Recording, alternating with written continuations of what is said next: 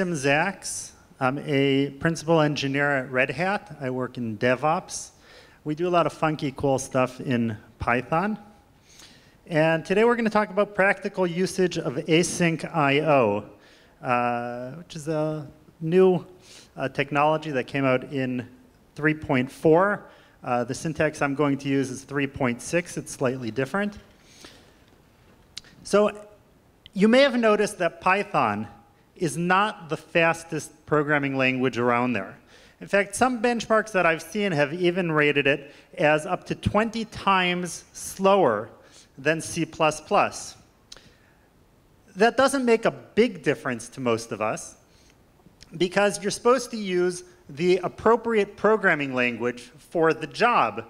And most of what you're using Python for is does not require lightning-fast processing. What we use Python for very often is interconnected systems. So we might use our Python to connect to the web, connect to the database, other networking protocols. So what you're going to end up waiting for is the send and response time. So if you actually programmed this in C++, you would notice maybe a little bit of a performance difference in milliseconds, but the C++ code would also have to wait for that network connectivity to get back to it. So there's a number of ways to solve this issue of performance when you're dealing with other systems. So the two standard ways, traditionally, of dealing with this is to break your code down into small bits, small reusable chunks, which can either be done as multi-threading. And as every Python programmer who's tried to use multi-threading knows, you get hit with the global interpreter lock, or the GIL. Or you can use multi-processing, which works a lot better, but it can be more confusing trying to figure out where your callbacks are, what exactly is happening, and doing your debugging.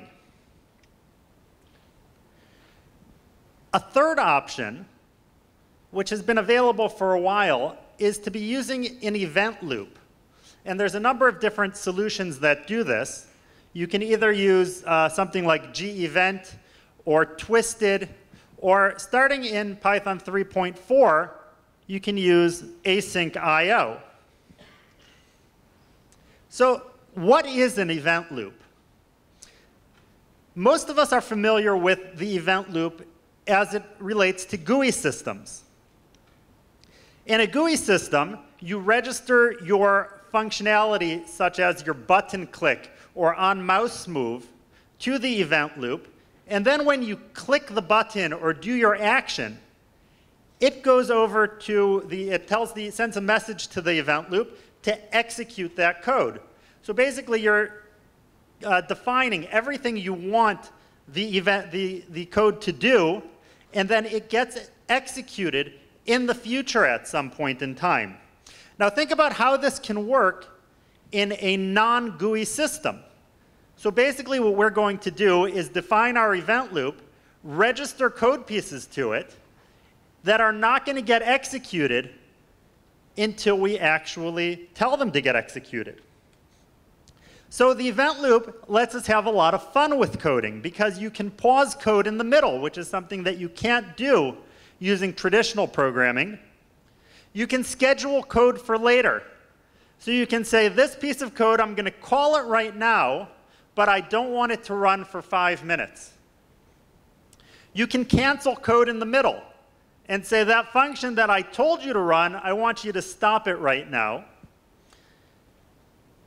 And you can program asynchronous code. You can say, we want these 5 pieces of code to run at the same time as soon as it has the ability to run those. So using a single process, you're going to say, run this, and this. If one of those pieces has to wait for something, such as getting something from the network, talking to a database, or any other function that it has to wait for, then it's going to just say, I'm going to pause myself, go get another piece of code, and do that. So it switches when it's waiting for different code, right? You have a special keyword here, which is await, which says, if I have to wait right now, then go and switch to anybody else who's waiting for the processor and come back to me later. So it shares just like a CPU does, which is that keeps on processing, and that makes it the most efficient that it can be. So in order to do that, and now we're going to get to the coding part of this, and I wasn't brave enough to do live coding. So we have what's called a coroutine. And as you can see, there's a new keyword in front of the def statement called async.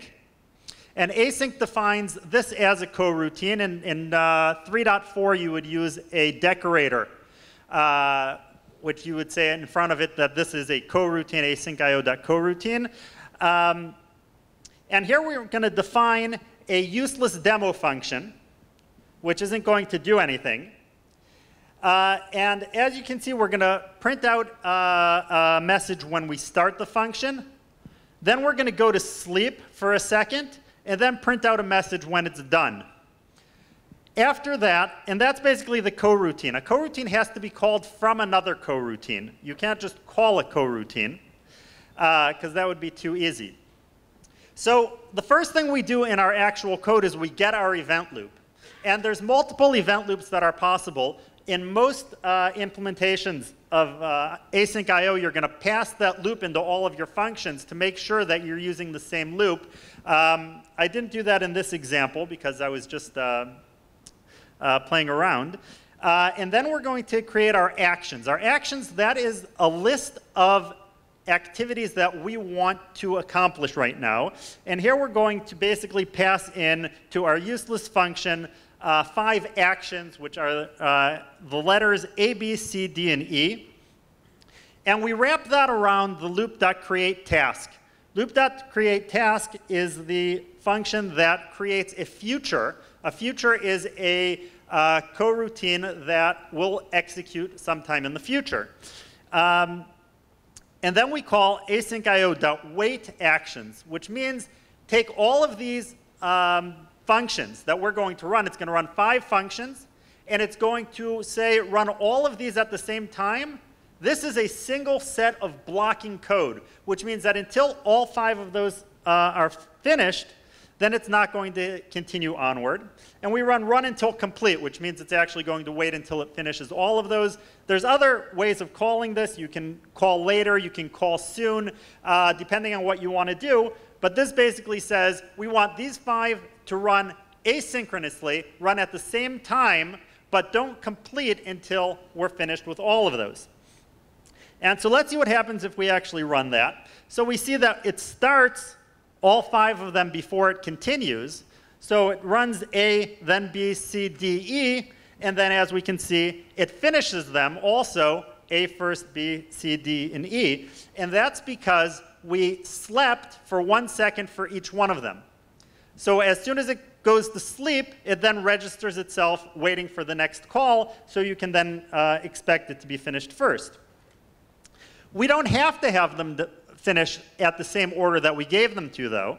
So if we define in our actions a value for the sleep, so here we have D is finishing in 0.1, is only sleeping for 0.1 seconds, and B is sleeping for 0.2, then we can assume that D will finish first, B will finish second, and then A, C, and E.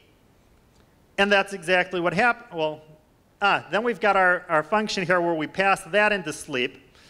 And when we call it, then we can see that's exactly what happens, is that they all start in the correct order.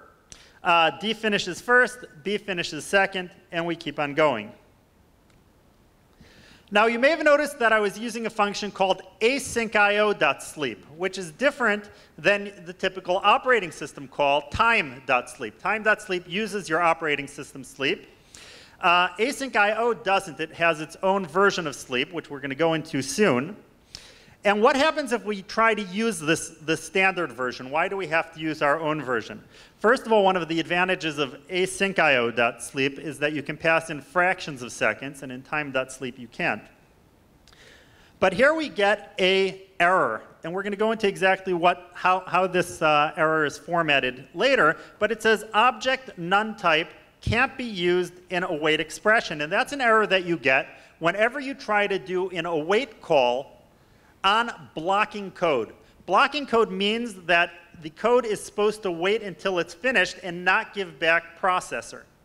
So asyncio is based on only working with code that is supposed to give back to the processor. Sharing is caring, and so if the process says, I'm going to be using futures, I'm going to be using coroutines, it can then return back to the processor or back to the event loop, and it can start processing other pieces of code, but it can't do it with this. Another interesting thing here is with that error, because we didn't get the error, and I'm going to talk about that also in a minute, is that if you exit, you're going to get an error message that says the task exception was never retrieved, and then it's going to give you what the exception is, because it's expecting that you're going to deal with all of these exceptions that you get. So how does sleep work? And sleep uses asyncio also in order to process it. And if we look over here in the middle, it gets the event loop, and then it does a call later with a delay. So call later is one of those functions of asyncio, which says, I want to run this code on the event loop at a later point in time. And you pass in the delay, and then it comes back and returns. So here when we call our sleep, and you can see that sleep has other functionalities, such as you can pass in the delay, you can pass in a result, which is what it will return when it's finished sleeping, and you can pass in the loop that you're using if you want to, and if you don't, then it just gets another loop. So how do we do non-blocking code? You might want to use this system in order to do web scraping. It's a standard functionality. You're going to think, you know, this is great. I'm going to now go and get my 10 websites, grab them, and then while it's waiting to download them, it can already start processing the ones that it got. But requests is a blocking piece of code. You can't use requests with asyncio natively. So somebody wrote a module called AIO HTTP, which returns right away, it's non-blocking. So the way that that works is if we look at the asyncio create connection function, is that it uses the standard socket library, which has a set blocking function, and you set blocking false. And then obviously you have to deal with all of the details of what that means if it's false. This is not a new feature in sockets. You could have done this already in the Python 2. And then we see that at the end it does a yield from. Yield from is the same thing as await. The way that coroutines work, I forgot to mention, is that they are basically generators. So what you do is you define your generator, you call the function, it doesn't actually do anything until you say yield or await. Await and yield are the same thing in coroutines. So now that we know how to use our AIO HTTP, we can now go ahead and build our web scraper. So we're going to look for the word the in the following Python blogs, because that's an important statistic to know, is how many times Python blogs write the word the. And it's important to note this is not a production script. It will not find the word the with capital letters. If the word the is included in another word like together, it's also going to find that. So if your boss asks you to write a script like this, make sure to modify it as is appropriate. So the first thing we're going to do is define our coroutine, right? And so we're going to define our coroutine. We're first of all going to say that we only want it to be with a specific timeout. And then we're passing in a session, and we'll look at what that session is in just a moment. We use AIO HTTP to get the URL. And at that point, we say we're going to wait for it. It's async with is now going to wait for the response. And then we have a content equals await response.text, which is an awaiting call in order to get the response. So at this point, it's sending out the message saying this is what we want. And then it's going to wait until it comes back so it can free up the event loop to do other code. And then finally, on the bottom, we're going to do a content.count to find to see how many times that word exists. The function that calls this is also a coroutine because we have coroutines that call coroutines. And here we're going to create the task called getData, which is the function we saw before, for all of the URLs. And that's also an awaiting message. So it's going to call each one at a time and wait for it to finish. And then we have the basic script, which is where we get our loop. We create a client session, pass in all of those pages that we told it before, and then we go and we process the results. And it's going to sit here on the loop.run until complete until all 5 of those pages are completed. They may complete with errors. If you cancel in the middle, then that's going to give you back a pending. So that returns 2 different sets. There's a set of completed and a set of pending. We're only looking at the completed results. And then we look at data.result, which is where all of your results are coming from. And so if you remember over here, what we returned was the URL and the count of how many times the word the is mentioned. So over here we see how the asynchronous code works is that it goes one at a time and gets those URLs. We can see that it got the Planet Python response, even though that wasn't the first one that it started with, and then it goes onwards until it gets all of them. And then finally, it gives you back your results using that for loop, which is not in the same order that you asked it for. So you can't assume that just because you sent a list of tasks that the results that you get back are in that same order, and that's why you always have to return back some indication of what task it is. Now we also have error handling, and what I did over here in the pages is if you look at the third one, I added, I mangled the URL so that it's going to die. And then I added over here a try and except inside the getData, which basically says that if it's any sort of exception, then just write an error and what the error is. And then here, if we look at the results, then we get our normal results for the first 4, and the 5th one comes back with a normal error that tells, or the same thing, which tells us what the error is so that you can deal with it. Now, sometimes you don't know what the error is going to be, or you're not expecting an error, because as developers, we assume that all of our code is going to work 100% of the time.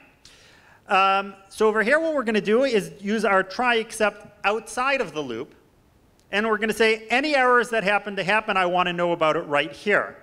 And what happens is, as you're going through your result loop, is that when you hit the result that is an error or an exception, it's going to come back and give you that exception. So the exception bubbles up, but into that result object.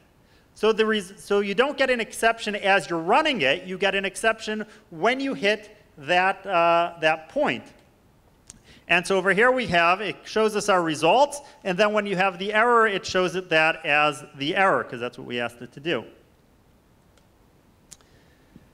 So now, does anybody remember my talk from last year? So last year we talked about meta classes and how they work in order to, how we could build a logging system to show usage and error data. And that worked great. We defined this meta class. It goes and attaches itself to the entire system and goes and sends logs. And that worked great for a while, but people started to complain because we were sending all of our logs to Logstash, and they said there's performance issues because while you're sending logs to Logstash, we have to wait. And so I started looking at this, And the way that this works is we have a wrapper function, right, which goes around and tells you how the code is going to work. And instead of calling the code directly, we decided to call generate log and do all of our logging asynchronously. Now the problem is that the standard Python logger is blocking code. And so therefore it won't work in async IO. But async IO has a solution for this. And the solution is to run it in either threads or multiprocessing, but make it look like async IO code. And that way you can get into the habit of writing an async IO code, even if it doesn't necessarily work that way. And so they have this function called run an executor. Run an executor says, take this code, run it in a different thread, but give me back a future so that I can pretend that it is running in async IO. And so what I've done over here is we call the generate log function, and then I say call soon. And what call soon does is it says, don't run this right now, call this in a second, or as soon as it has the ability to call it. And what that gives me is the ability to also call dofunc, which is what the normal function that you called is, that the meta class grabbed. And so then it does both of them at the same time, but it's not going to wait until the logging function is done. And that's all we've got. So Red Hat's a great place to work at. One of the things you get is this awesome fedora. We've got a pretend fedora as a gift for somebody. And if you want the real fedora, come to work for us. You get to play with a lot of cool Python stuff and get to play with the latest in technologies. Any questions? Yeah?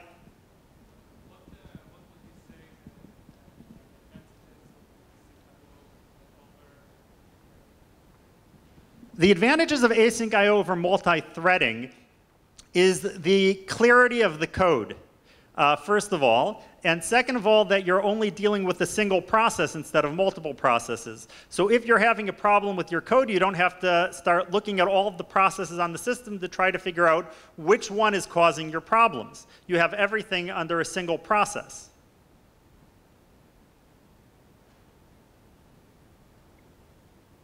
Well, thank you very much for listening.